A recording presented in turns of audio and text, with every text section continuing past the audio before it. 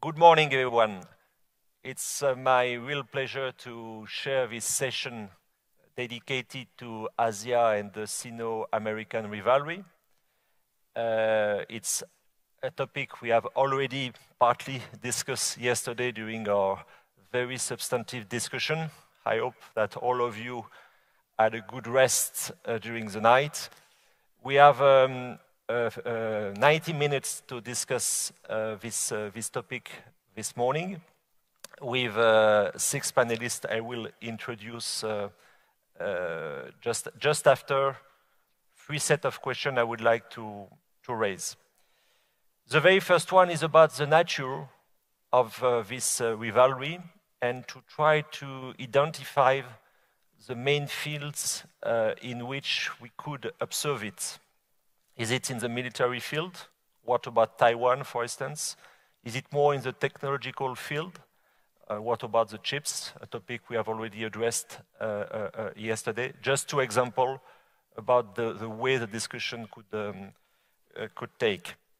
Second, I think we should explore in this discussion the consequences for the others. I mean, apart the US and China, there are other very important strategic players in the region, namely Japan, Korea, India, of course, and the ASEAN countries.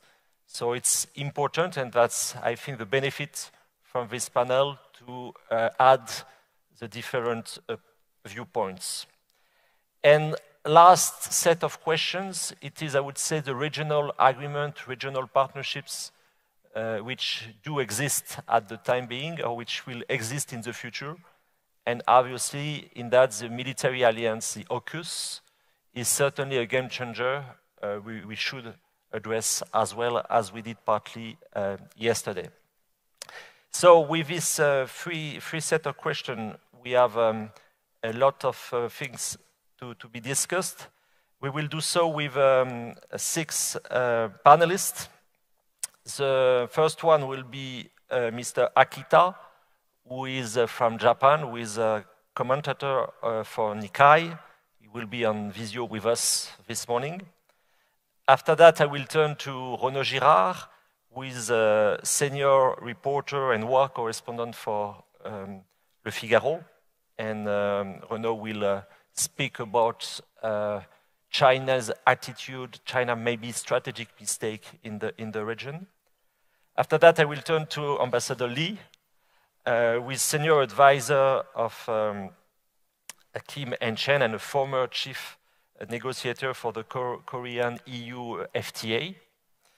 And I will turn after that with, to Mr. Narayanan, who is the executive chairman of Secure X System and a former national security advisor to the Prime Minister of India. We will continue our discussion with Marcus Noland, who is the executive vice president and director of studies at the Peterson Institute, and Marcus is with us on Visio. And we will finish the first round of the discussion after the exchanges with Professor Wang Jizi, who participated in a previous session yesterday, and who is the president of the Institute of International and Strategic Studies at Beijing University. So let me start with Mr. Akita. Mr. Akita, the floor is yours. I have asked all the panelists to speak about 6-7 minutes before having exchanges and turning to the audience. Mr. Akita, the floor is yours. Hi, thank you very much for having me here today. I'm sorry I couldn't come to the conference venue. Actually, when I was invited, I get excited and I check all the information about Abu Dhabi from culture, restaurant, and food, and so on, as well as conference agenda. So I hope I can visit Abu Dhabi in the future. So I will finish my first remark in 6 minutes. So I just want to make 3 brief points. First point is about the changing nature of US-China rivalry. Second point is the prospect of that rivalry. And thirdly, lastly, is about what we should do to win this competition. So first point, changing nature of US-China rivalry. Before the pandemic, I think that the rivalry was more or less about competition over the high-tech and maritime security domain hegemony. But through this pandemic, now we have a very important new element to this rivalry. That is fierce competition over the political system. In short, competition between Communist Party regime political system versus US democratic system. So now US generally believe that Communist Party regime is partly responsible to this COVID situation in the US or other country. And the US believe that if Communist Party allows freedom of press or freedom of expression, maybe Beijing could have avoided this situation and could contain the outbreak of the infection in Wuhan at earlier stage. So US perceive this situation as a problem of the political system. And on the other hand, China believes that US current situation is largely due to the former Trump administration's way to handle the COVID. Beijing now expands the narrative that Communist Party regime system is superior than US democratic system. So it seems to me that now it is this rivalry is beyond high-tech or maritime security, but also to do with the political system. This is the first point. That's the second point. What is the prospect of this rivalry? I'm afraid to say, but I think that Western countries are in a less favorable position, and Beijing is in a much better position now. Let's look at the economic front. China signed mega FTA agreement with 15 Asian countries last year. It is called RCEP. Now China also applied the participation to TPP. And we cannot underestimate China's willingness to enter TPP. On the other hand, US does not have any alternative economic strategy. US is not maybe willing to come back to TPP. So this is economic competition. And also on the military front, again, we have to admit that China is in a more favorable position as of today. China's military now deploys about 5 times more submarine, aircraft, planes, and also warships than US military deploys in the Pacific. And according to the projection of US in the PACOM, this military balance of power will shift toward China's favor more in coming years. So second point is that we are not in a favorable position now vis-a-vis China. So that leads to my last short point. What should we do to win this competition? Obviously, we really need to have better common Indo-Pacific strategy to push back. We have, in each individual country or EU now have their own strategies, but we have to have common strategy.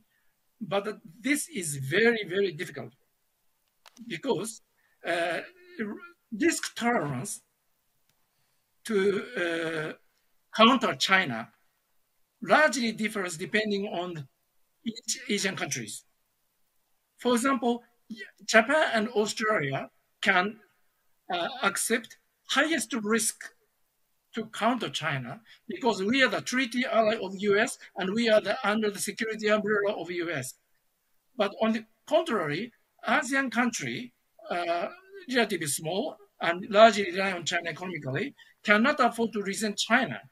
So accommodating all these Asian like-minded countries and to proceed in the Pacific strategy is very, very difficult. But I don't think it's impossible. My conclusion is this. If we were the painter, let's say, maybe we should pursue Giorgio Seurat pointillism painter's approach rather than portrait painter approach.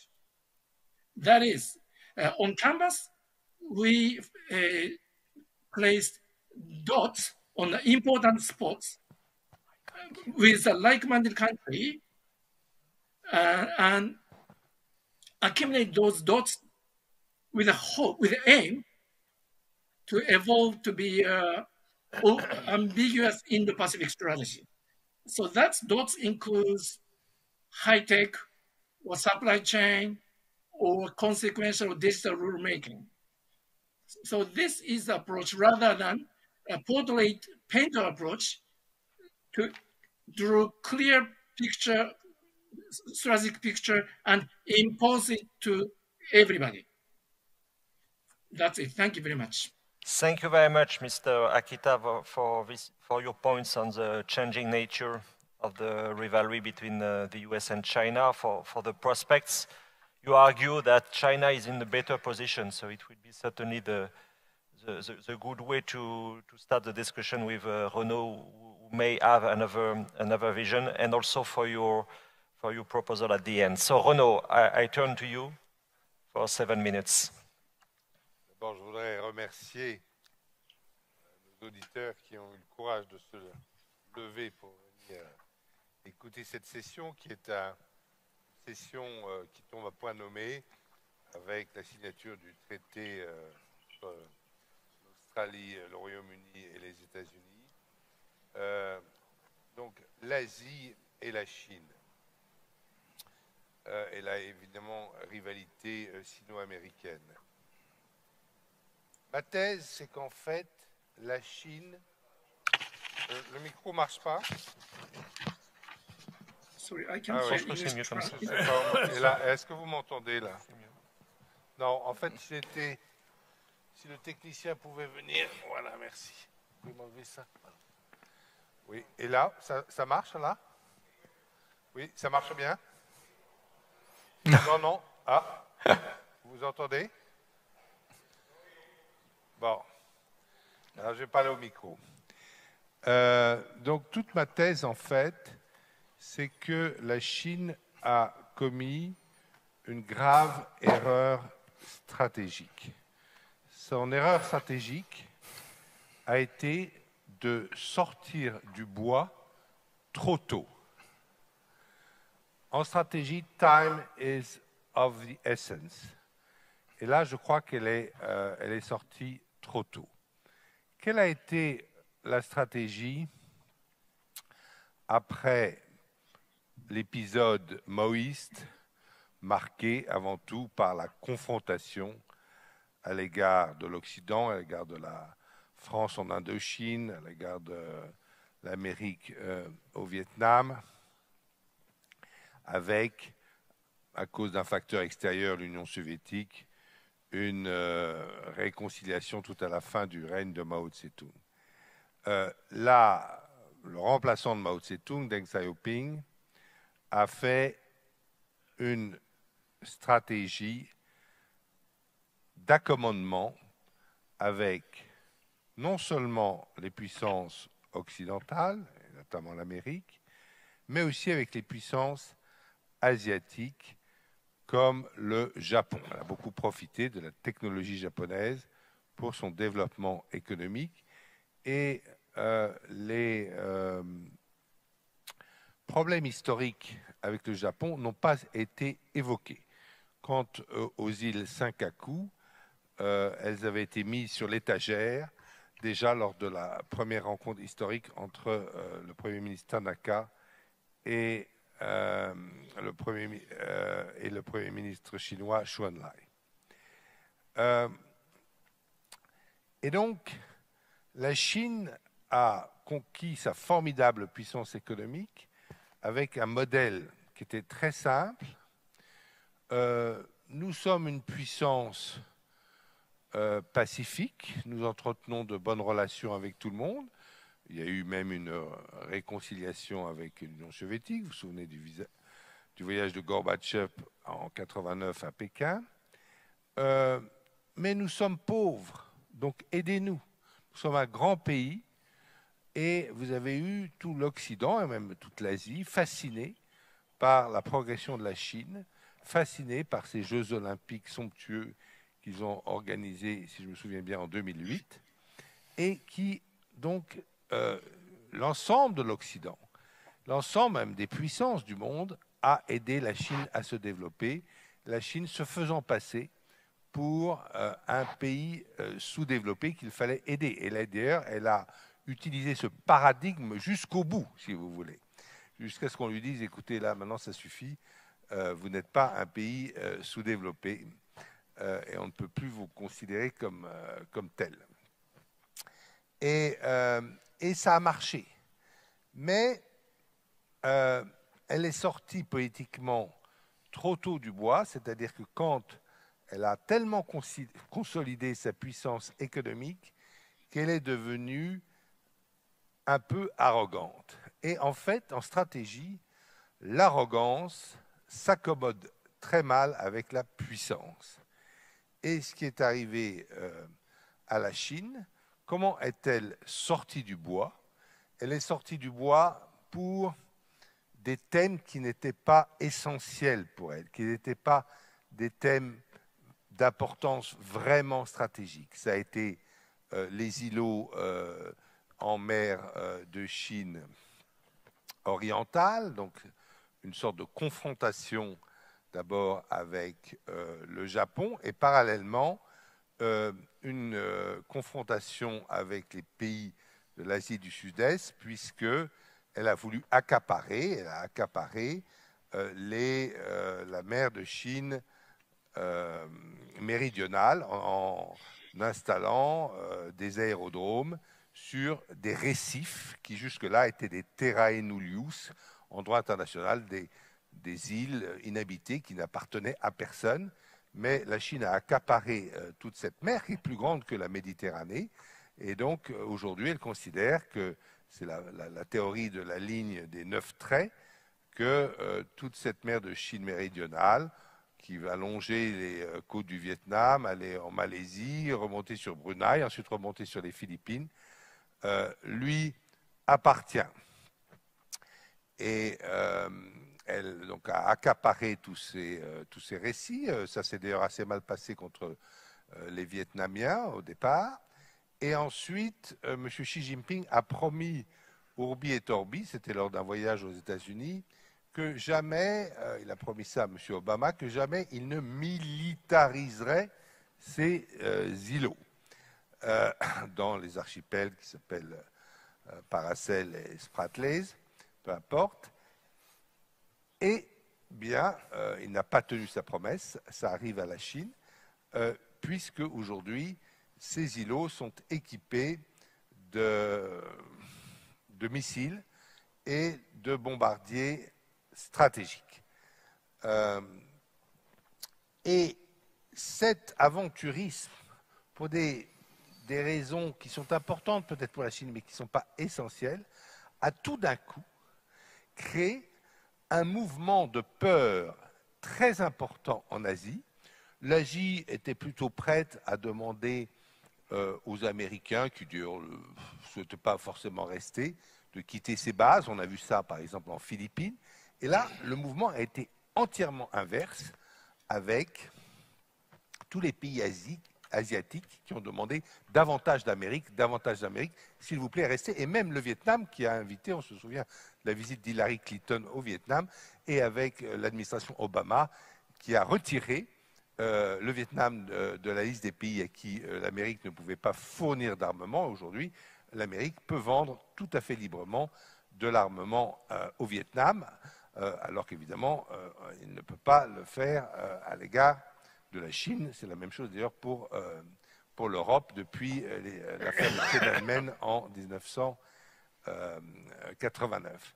Donc en fait, en sortant du bois trop tôt, en affirmant sa puissance, la Chine en fait a manqué l'occasion en fait d'asseoir sa maîtrise de l'Asie. Parce que moi je pense que stratégiquement, la Chine n'a pas envie de conquérir le monde. La Chine n'a pas envie que Thomas Gomard ou Renaud Girard vivent comme des Chinois. Nous pouvons très bien demeurer dans notre petit musée français, ça leur va très bien. Mais en revanche, je pense que la Chine veut être maître en Asie.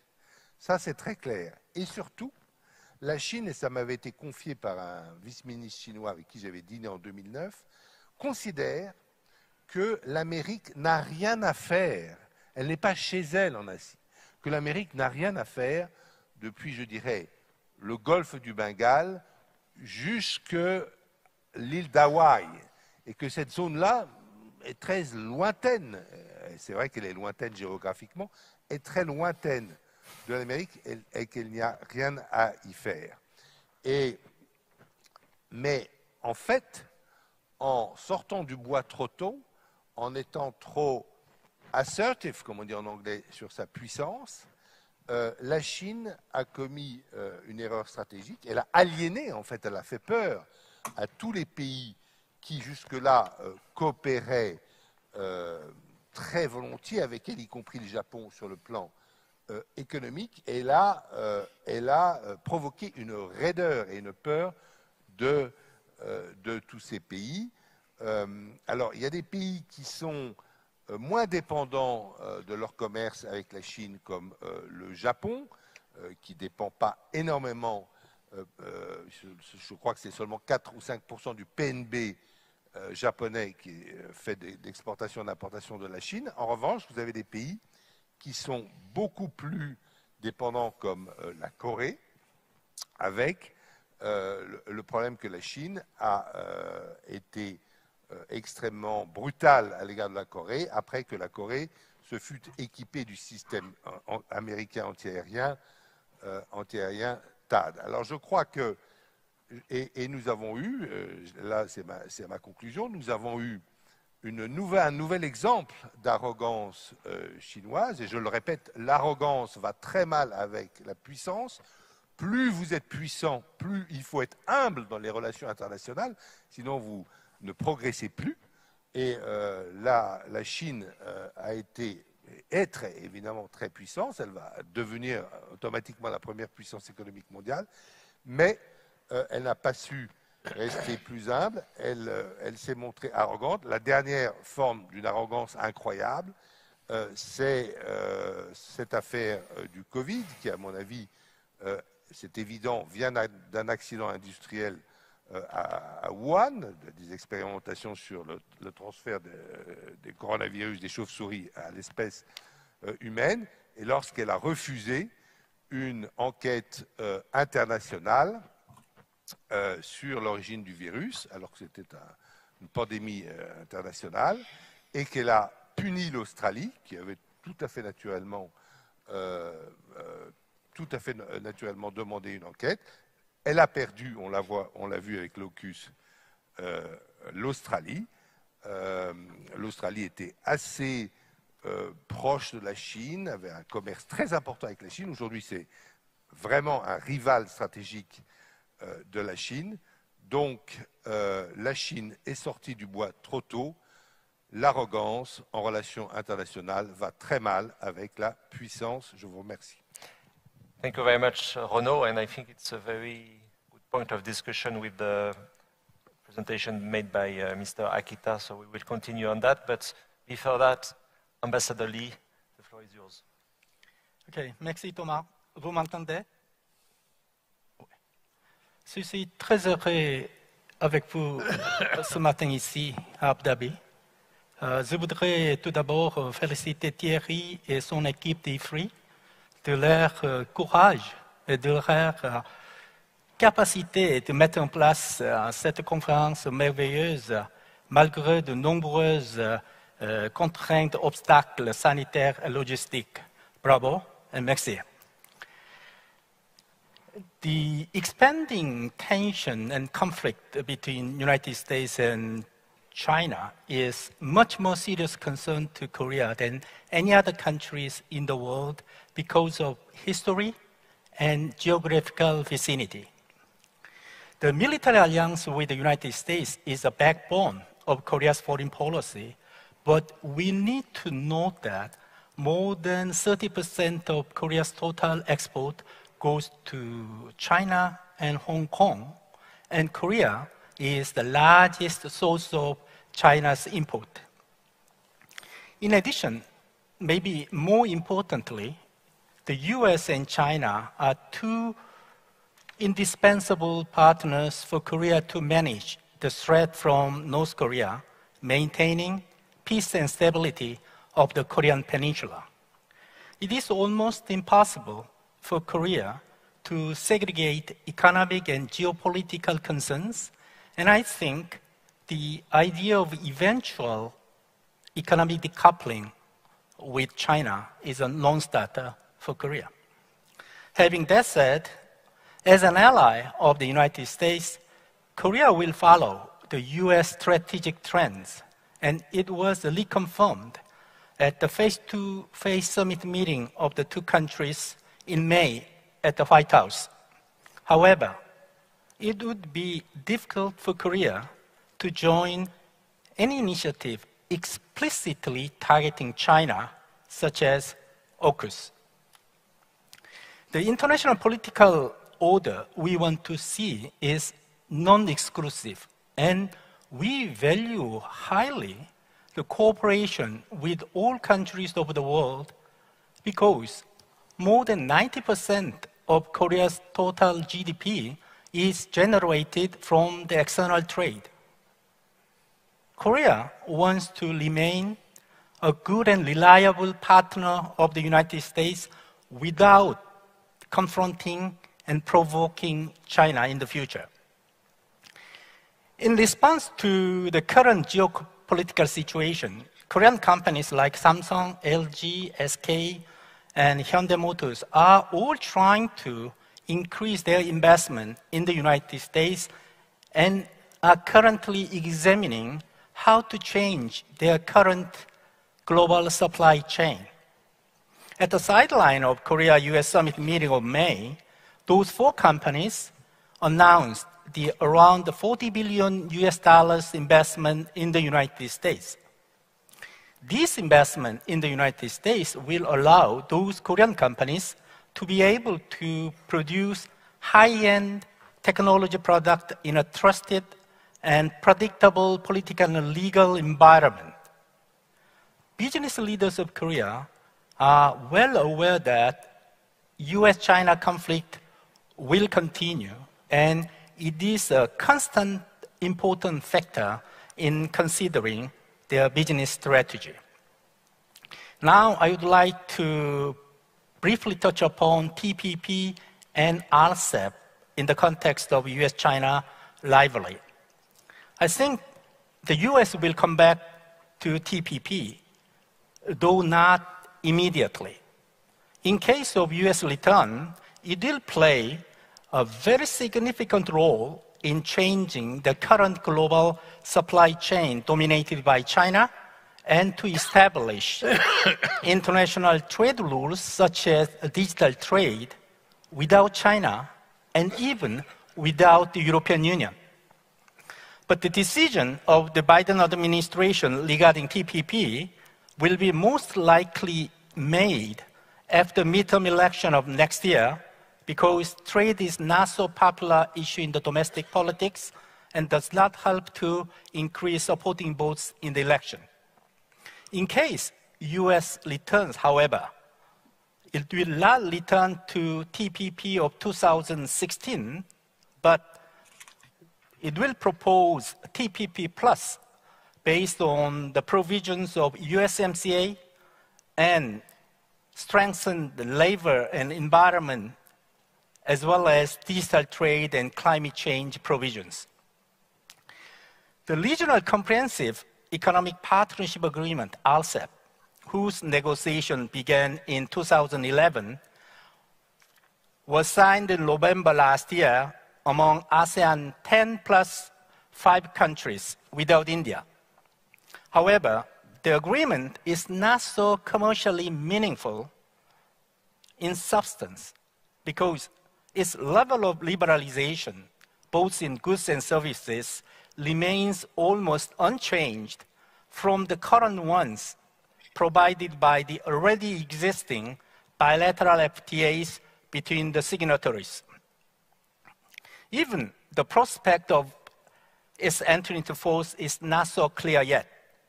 It requires ratification of at least 6 ASEAN countries and 3 non-ASEAN countries for the entry into force. As for non-ASEAN countries, China and Japan have already ratified the agreement, and Korea plans to do so before end of the year. For ASEAN, it seems rather complicated. Myanmar may not be able to ratify soon because of a recent political situation.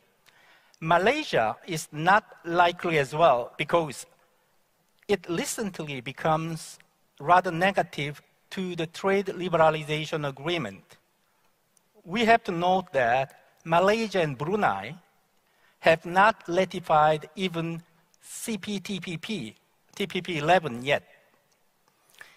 It would take rather long time for the agreement to enter into force in case US raise concerns or US comes back to TPP.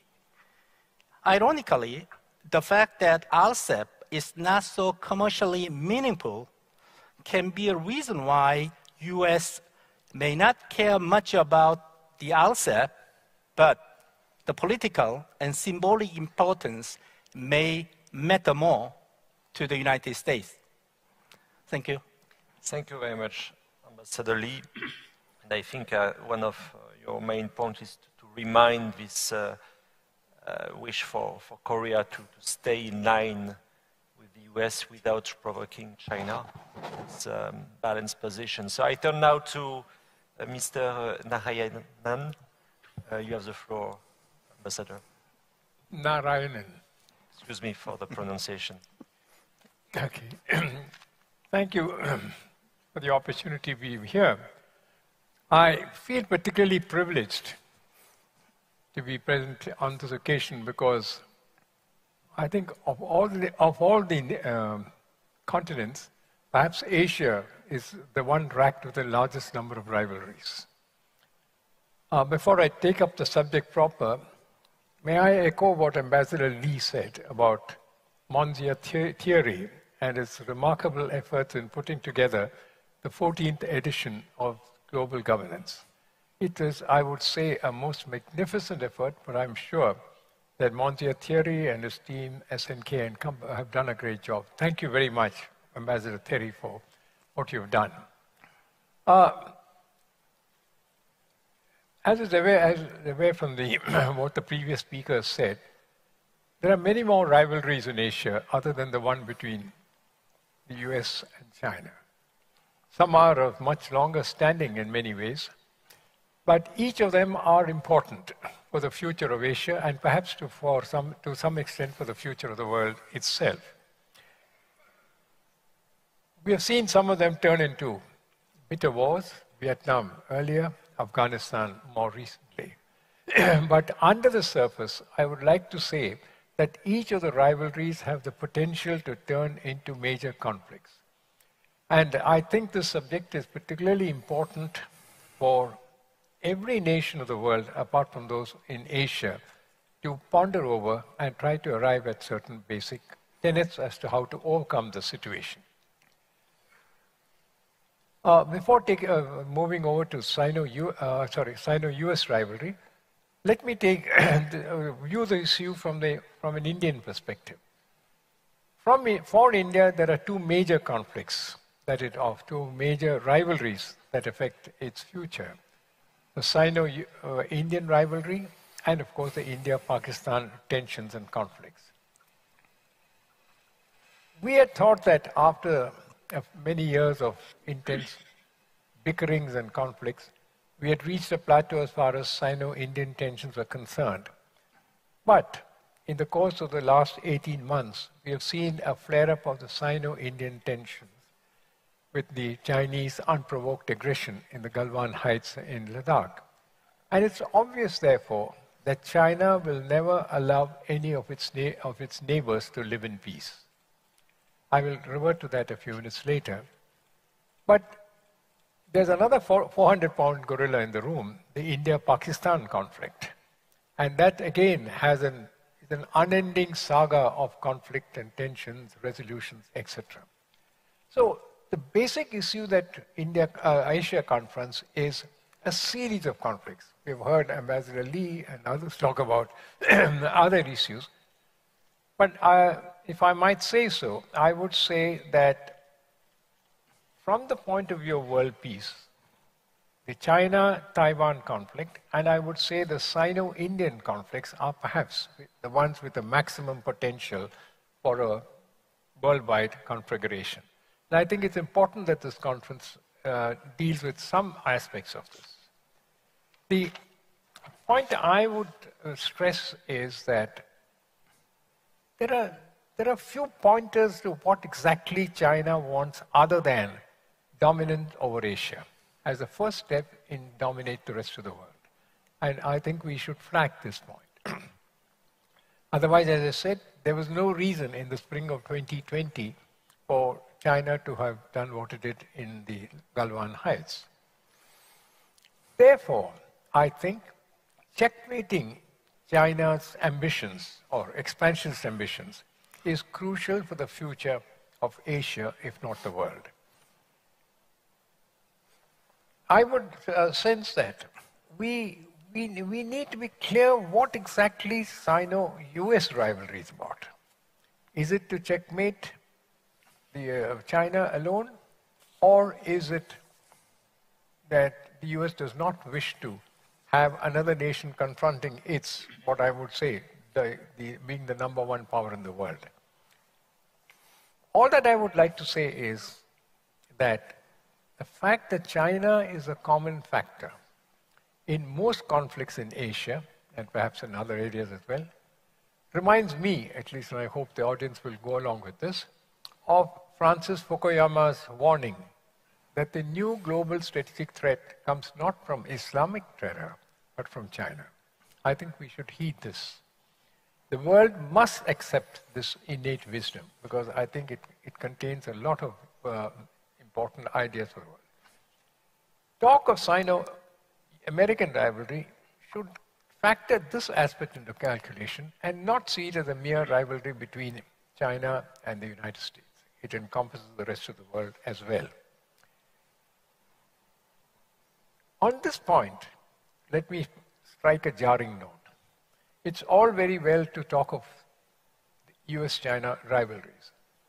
But if the United States is keen to checkmate China's expansionist ambitions, is it willing to go the whole way? There have been periods in the past where the United States has talked of checkmating China. We have seen the pivot to Asia towards the end of the century. But as each US administration changes, there's a change in attitudes, there's a change in perspectives, there's a change in objectives. And therefore, we have seen the United States receding, many Asian countries which have lined up with the United States being caught off the wrong foot, while China keeps going ahead, expanding its ambit of authority and power and moving further and further afield. So when we talk of Sino-US rivalry, and I would like this audience to really say, how far will the United States be willing to go? Are we going to see the Biden administration do what Barack Obama had said, what my good friend Hillary Clinton said about the pivot to Asia, etc.? We need an objective. I'm very clear in my mind. I live in Asia. I've dealt with China for the better part of nearly 50 years in my official and semi-official capacities. I understand China. I've studied Chinese communism. But there's one thing, whether it's Chinese communists or Chinese nationalists, China wishes to dominate the world. We may accept that position. We may accept Nostradamus, who thinks that a yellow race will dominate the world, or we need to start thinking about it. And I think Monsieur Thierry and others who have thought of the subject need to look at this point. So, I would say that Asia by itself cannot withstand China. India is about the only country in this region which has the capacity to stand up to China. But what China has done by virtue of its so-called strategic imperatives, Belt Road Initiative, etc., is to confuse the rest of Asia and tell them that we are offering you so much in terms of economic and other. And in the process, as we heard yesterday, they've taken over large parts of territory across the world. They have more or less kept many countries of Asia completely sort of in their thrall, economically and otherwise. And as we saw in Afghanistan, for instance, many Asian countries require Western involvement to even protect the democratic traditions that they've been used to. So I think I've been running short, but I just want to ask this question because I think it's a little jarring. Is the United States willing to bite the bullet? Will they walk the talk? We don't want another repeat of what happened in 1999, 2000, 2001. The concerns that many people have about China are real, but given the historical events of recent decades, Vietnam is maybe in the past, but Afghanistan is right there, just a few weeks back. So, can we expect the United States to do something or not? Or are we going to just talk about it? We'll talk in these fora and whatnot. People are now talking of the Quad. India is a part of the Quad. But Quad is a plurilateral grouping. It's not really a security. And I've been part of many of these discussions. I don't really think that the Quad is capable of putting its shoulder to the wheels to protect. Then now you've got AUKUS. Is AUKUS going to be thing? We have seen many other groupings of this kind, but ultimately it's a matter of resolve. It's a matter of resolution. And I am convinced that somehow the American people are not ready to sort of pay the penalties or for what they have to do if they wish to take on. My good friends the British did much more. So just 1 minute more.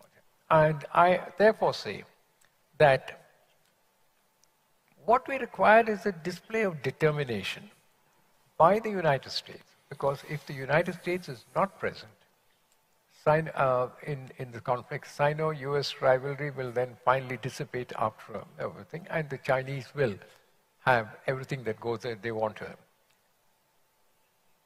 How do we implement these plans? We've already seen the brouhaha that has taken place about AUKUS, what AUKUS has done, and France has stepped back, etc. We want a clear, determined effort on the part of the free world to really come forward and say, can we prevent Chinese expansionism, which is the biggest shadow over Asia? Thank you very much. Thank you very much for your presentation and for having reminded us that there is not only the rivalry between the US and China in Asia, plus what you have said about the US and to expect maybe a more cautious US behavior in the future. So it's a good opportunity to turn to Marcus Noland, who is on Visio with us this morning. Marcus, the floor is yours. Well, thank you very much.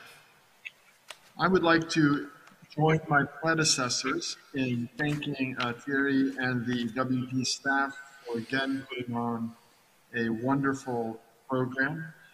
I recently had surgery, which prevents me from traveling, and I hope to be able to rejoin you in person in the future. The situation in the United States is concerning. We have mounted a mediocre pandemic response. The conduct of the Afghanistan withdrawal left much to be desired. We have a narrowly divided Congress engaged in financial brinksmanship.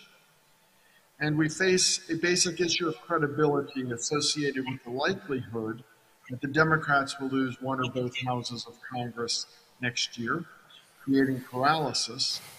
And in 2024, we face the possible return of Donald Trump and wholesale policy reversal. President Biden has a radically different public persona than former President Trump, and his trajectory on domestic policy is significantly different. However, in foreign policy, there has been more continuity than one might have expected. This in part reflects a tendency within the American political system to devalue efforts to sustain international institutions and cooperation and to prioritize domestic policy concerns. While the United States is deeply polarized politically across the political spectrum, American attitudes towards China have been hardening at both the elite and mass level. That consensus appears to be largely attributable to the perception that the government of China is engaged in increasingly repressive behavior internally, as well as aggressive external behavior. This shift is not uniquely American. Polling done by Pew Research indicates that negative appraisals of China are widespread, including in Asia. In terms of U.S. policy, for example, with respect to Taiwan, the Biden administration has conducted high-level meetings with Taiwanese officials and has begun talks on a trade and investment framework, or TPA agreement. It has kept most of the Trump administration's tariff and export controls in place. It is grappling with how to best address the issue of Chinese industrial subsidies and state-owned enterprises. The Biden administration has criticized China over its refusal to cooperate on a rigorous independent investigation into the origins of the COVID-19 virus, and it has reaffirmed the Trump administration's characterization of the situation in Xinjiang as genocide, and like the Trump administration has admonished China for its violation of the one country, two systems principle in Hong Kong. With the revival of the Quad and the recent AUKUS submarine deal, the U.S. is trying to constitute a military alliance to balance China in the Indo-Pacific region. A problem with this strategy is that China is the leading trade partner for most countries in the region, and the U.S. moves are not being accompanied by a robust economic policy component. The result is that countries are feeling the centripetal pull of the Chinese economy, are being put in the difficult position of choosing between political and military interests and their pocketbooks.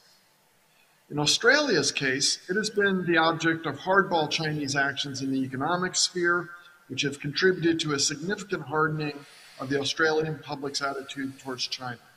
Similar stories of Chinese economic pressure, followed by shifts in public attitudes, can be told for Japan and for South Korea. In this context, China's announcement that it wanted to join the Comprehensive and Progressive Trans-Pacific Partnership, CPTPP, has wrong-footed the U.S. For domestic political reasons, the Biden administration will have difficulty countering this move. Historically, Republicans in the U.S. have tended to be pro-trade, while Democrats were the more skeptical of globalization. The Trump takeover of the Republican Party has flipped that identification. Now Republicans are more trade skeptical, while a plurality of Democrat-affiliated voters are pro-trade. Biden and the Democratic Party are beholden to the unions, which are traditionally protectionist, however. So today in Congress, a coalition of Republicans and the so-called progressive wing of the Democratic Party can block trade initiatives such as U.S. accession to CPTPP. If the Chinese application to join CPTPP moves forward, and I believe it ultimately will, this could create a crisis moment for the WTO. The trade policy action will have shifted to CPTPP without the United States or EU involvement. One foreign policy area where the Biden administration policy differs markedly from the previous administration is with respect to climate change. And here, China and the rest of Asia are central. China and India alone are projected to account for half of the increase in global energy consumption to 2040. In terms of CO2 emissions from coal-fired power plants and train, China accounts for 54%, Indonesia 11%, Indonesia 7%. So together, these three Asian countries account for 71% of the projected increase from CO2 emissions from coal-fired power plants. So any solution to climate change has to include China. The outstanding issue is whether the US and China can cooperate on issues such as climate change while continuing to work together on more problematic issues such as North Korea, where their interests do not entirely align, while disagreeing on other matters, including sensitive domestic policy issues such as genocide in Xinjiang. The Biden administration wants to pursue this kind of multifaceted approach, but the evidence is thin as to whether such an approach can be successful. Thank you. Thank you very much, Marcus, for having reminded us the importance of the domestic factors within the US system and also the continuity of its foreign policy regarding Asia and China in particular. It's time now to turn to Professor Wang Jizi, who participated in the session yesterday. So, Professor, the floor is yours. Thank you very much, Thomas. I'm happy to join others, although I'm not able to join you physically. I hope I will be with you in person in the future. You asked great questions, but I cannot give you a very good. As some people have said, China is rising, it is strong materially, but in public perceptions of China around the world, the picture is mixed. Many media reports indicate that public opinion polls in the Western countries, Japan, South Korea, and India are increasingly unfavorable to China. Recently, I heard that Mr. Kishida may be elected Prime Minister in Japan soon. It is related to what he and other Japanese see today's China. He was educated in America. He is pragmatic, but probably unsympathetic to China's political values. And I would like to know my South Korean colleague how he will assess the upcoming election of South Korea, and the next president of South Korea may have another approach toward China. Last week, the leaders of the four nations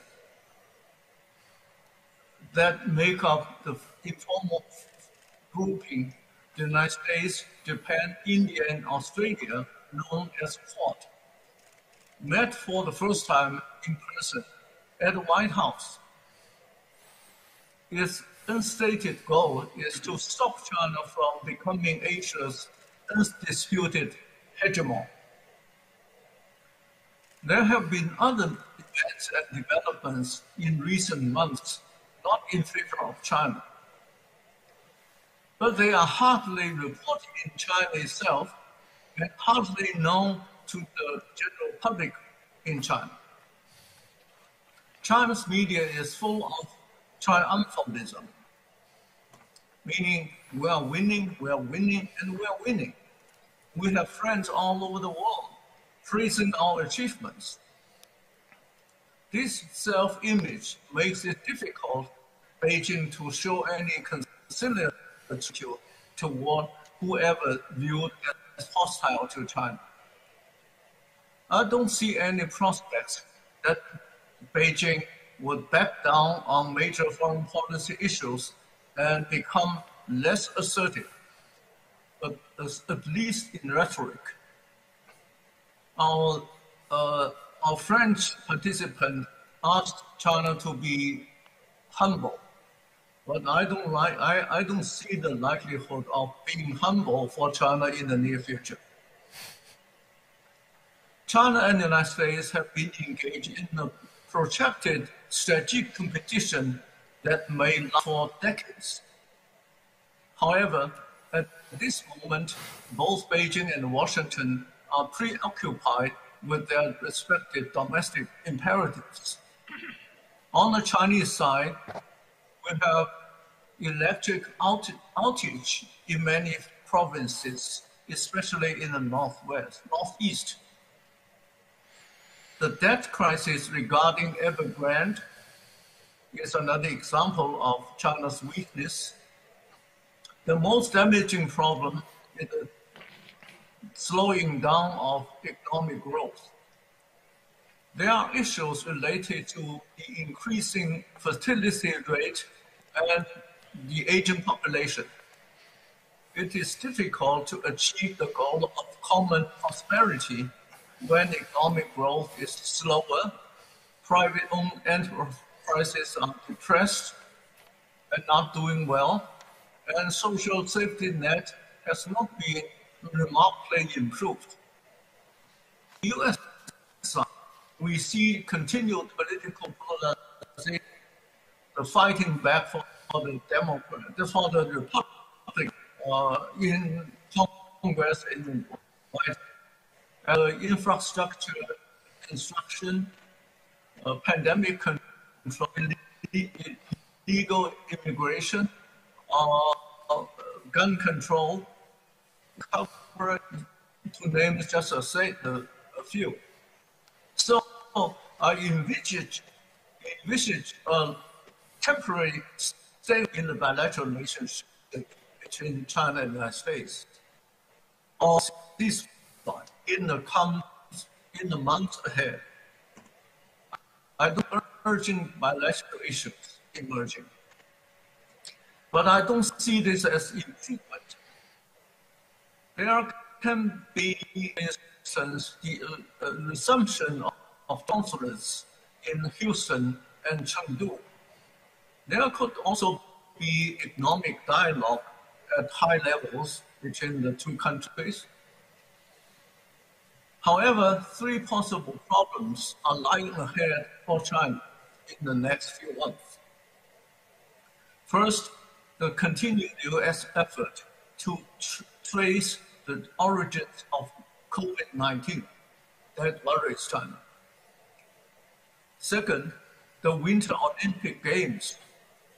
The Western countries are not going to boycott the Games, but their public opinion polls show that these countries are not sympathetic and they may not be wholeheartedly support the Games. And that could embarrass China. Third, there is the talk about the Democratic Summit toward the end of the year. And that is, of course, not very favorably received in China. Especially China is concerned about Taiwan's participation in the summit. Maybe not President Tsai Ing-wen or some top leaders, but even a lower level participation will annoy China. We have seen the intensification of China's propaganda war, both at home and internationally, against the United States. We see reports on racial tensions, gun control issues, bad management, pandemic, human rights violations in the United States, and international failures like in Afghanistan. But the propaganda campaign is directed more at domestic audiences to enhance their confidence in the Communist Party, rather than at international audiences for them to have a better understanding or positive understanding of China. So I see China's international behavior as mostly defensive in nature. I don't buy the theory that China desires to be the hegemon of the world or even of Asia. As I say in my recent articles, I think the Chinese-US competition is basically a game between the domestic order maintained by the Communist Party of China and the international order maintained and advocated by the United States. So in the United States, you see America first as a slogan. But in China, the slogan I always hear, Communist Party first. So I see US-China trade volume increase last year. And climate change, the effort on climate change is serious. I'm more worried about technological decoupling. Thomas mentioned the chips. That is a real issue in the US-China relationship. And also there is a possible cyber war.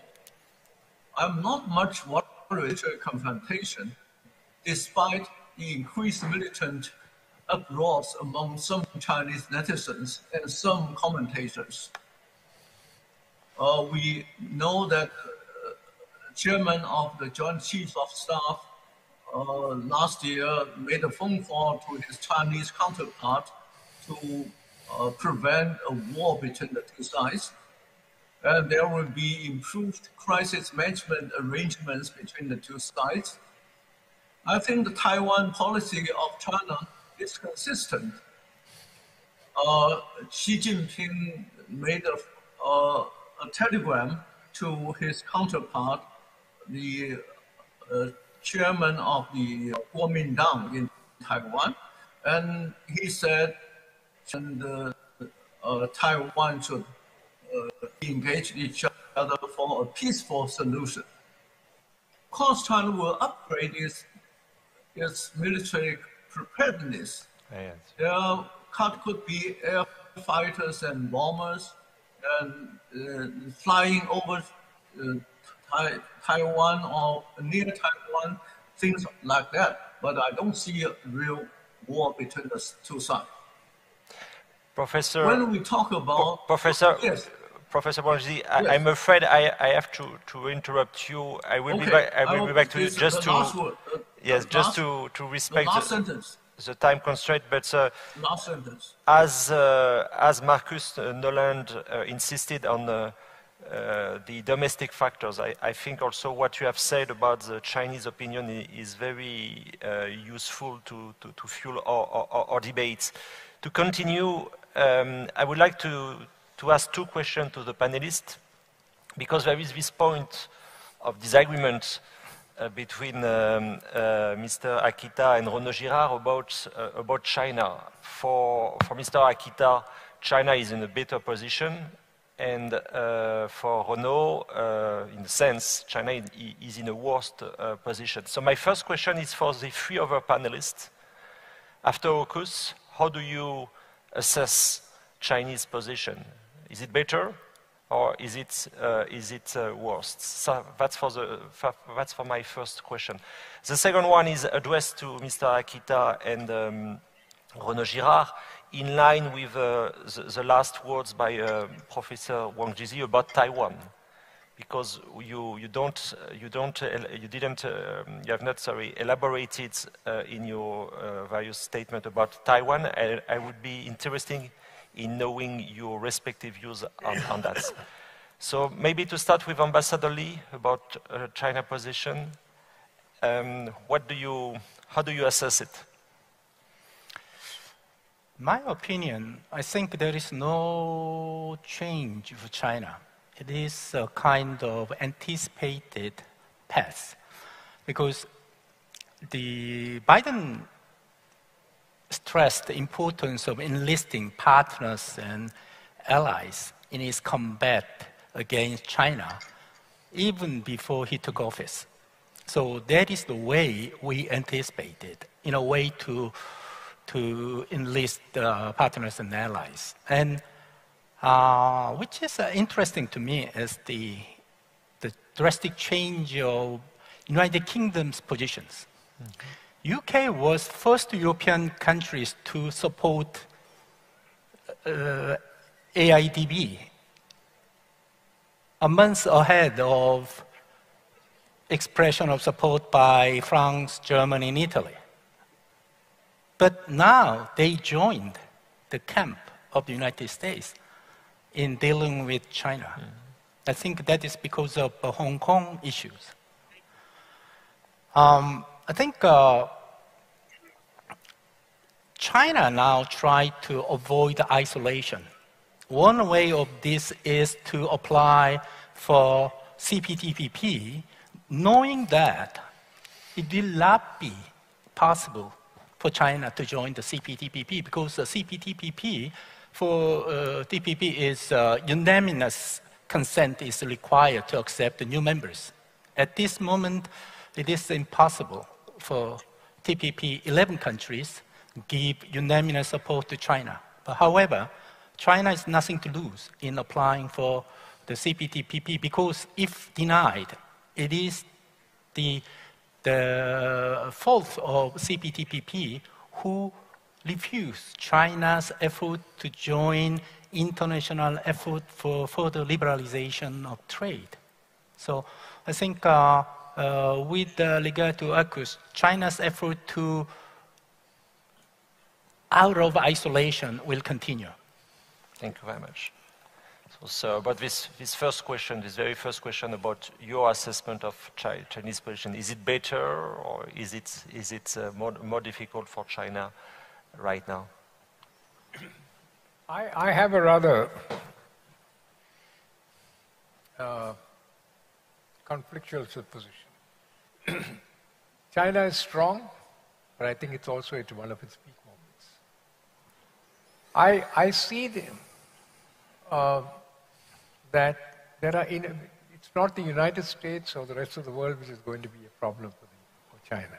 I think it is certain inner tensions within the Chinese Communist Party which are not yet apparent.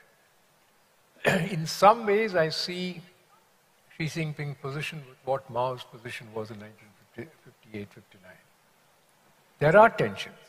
There are many things that Xi is doing, which of course the democratic world sees difficult, but I think in the Chinese Communist Party, there are many who feel that in a bid to ram through a whole lot of ideas, plans, when it's for his own position for the future, his own thoughts for the future, if I might say so. There are tensions. I think it would well worth the democratic world to see that, rather than, I think, the AUKUS and the Quad and all the various the other trade tensions that are. I think these are not going to make way.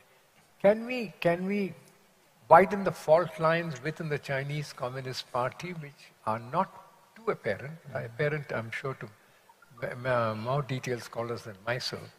How do we use that? How do we exploit it? I think that probably is far better than sending 5 squadrons of militarily equipped planes and whatnot. So I think there is something which I've not seen it, but I live in India. I don't see much of scholarly dissertation on what are the inner workings of the Chinese Communist Party tensions. It used to be, we used to get much more in the past. It's not apparent. But from what I see, there is something which is there, and I think it's well worth, and maybe this could be the theme for the next major dissertation of global governance or of the... Thank you. I return to Professor Wang Jizi on this first question. I would be interested in having your assessment, Professor.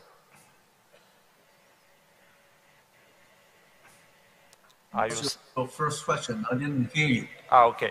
So, you know, there was a point of discussion at the beginning of our session between Mr. Akita and Girard for Mr. Akita, China is in a better position.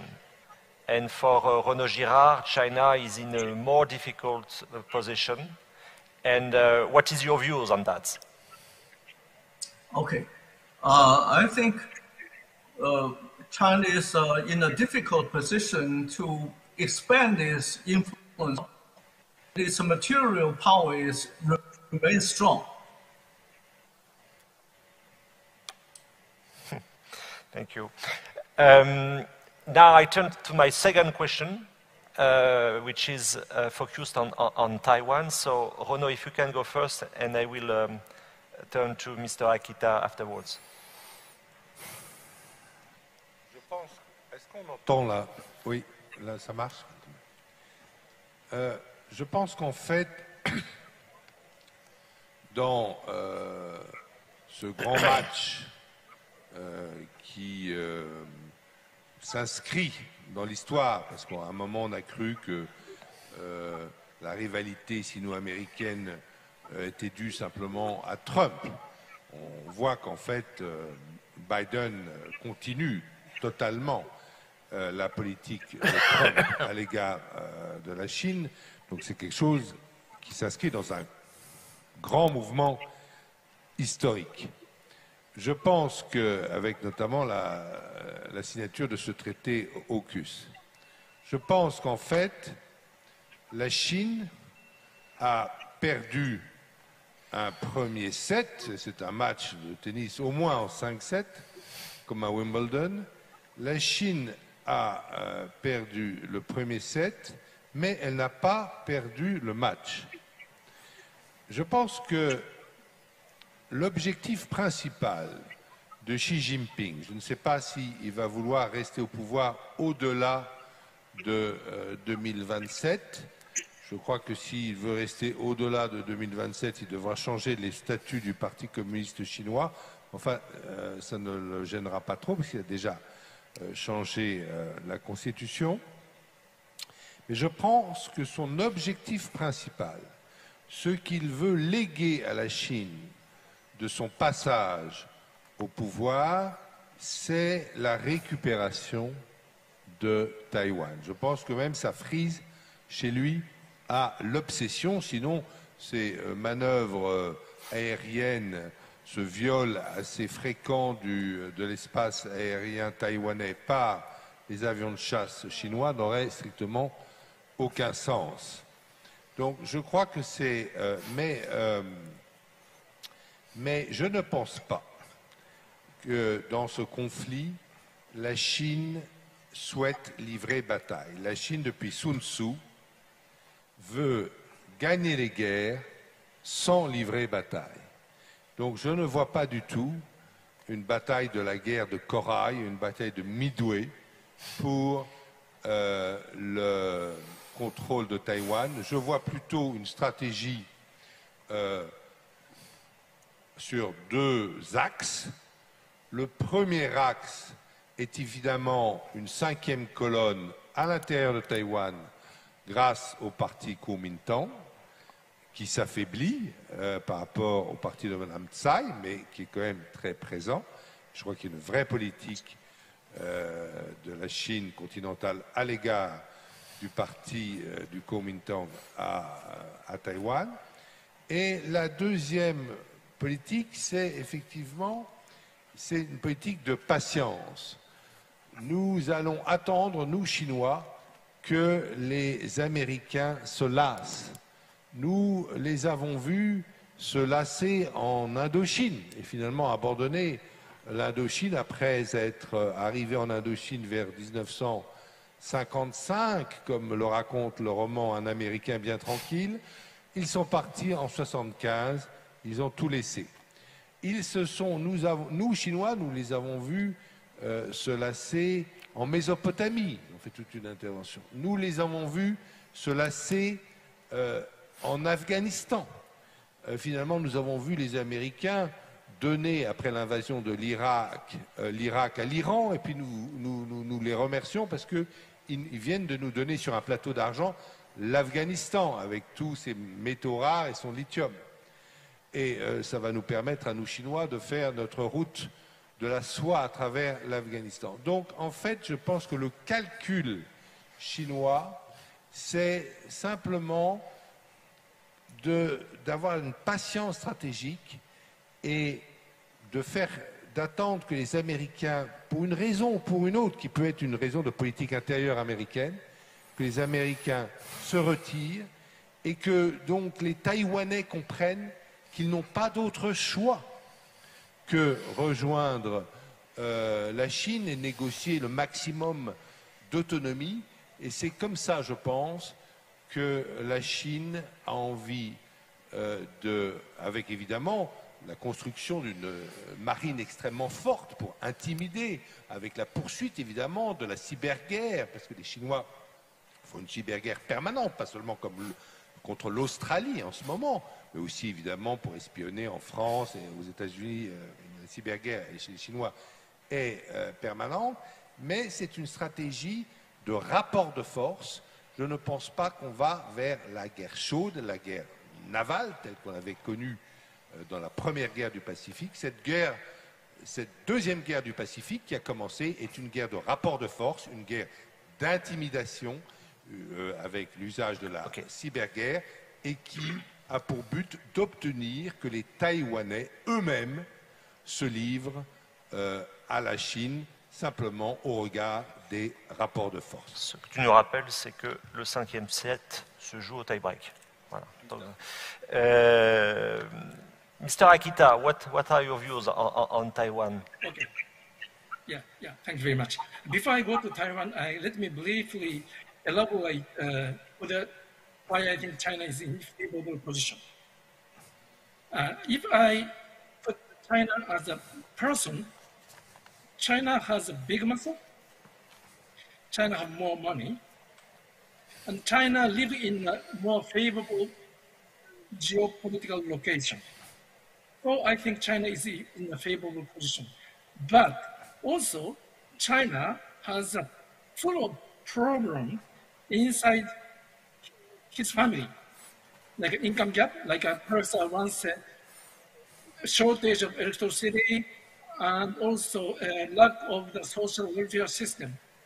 So I think that in long run, China will be a declining empire, and also the instability of the political system will arise. So in long run, I think that China will lose favorability. So that's why China tried to do everything they can do now. So that is my point. And on Taiwan, I echo a French participant's analysis. I don't think that China have enough capability to guarantee itself to win the full-scale war. China can destroy Taipei, or China can land on Taiwan, but it doesn't have sufficient military power to take over Taiwan by resisting all kind of counterattack from US or other allies. So I think there are two likely scenarios. First scenario is similar to Russian hybrid war against Crimea, 2014. So China may conduct massive cyber attack or cut undersea cable and to disrupt Taiwan, or spread fake news so that they can weaken the Taiwan political entity gradually, and then find some chance in long run to annex Taiwan. But another scenario is a 1937 Japan and China scenario. Japan and China didn't have intention to fight total full-scale war, but triggered by the conflict at the Marco Polo Bridge near Beijing. Both countries gradually engaged into a full-scale war. So there is a risk that due to the miscalculation, the US and China will face serious conflict without intention. Thank you. Thank you very much. So we are ending this session. I would like to thank, of course, all the panelists for their contribution. I think it was very substantial because we had the chance to have a view from Europe, a view from Japan, a view from Korea, a view from India, and a view from the US and from China. So thank you for all of us, and I would suggest to applaud you and to be back for the next session. Thank you very much.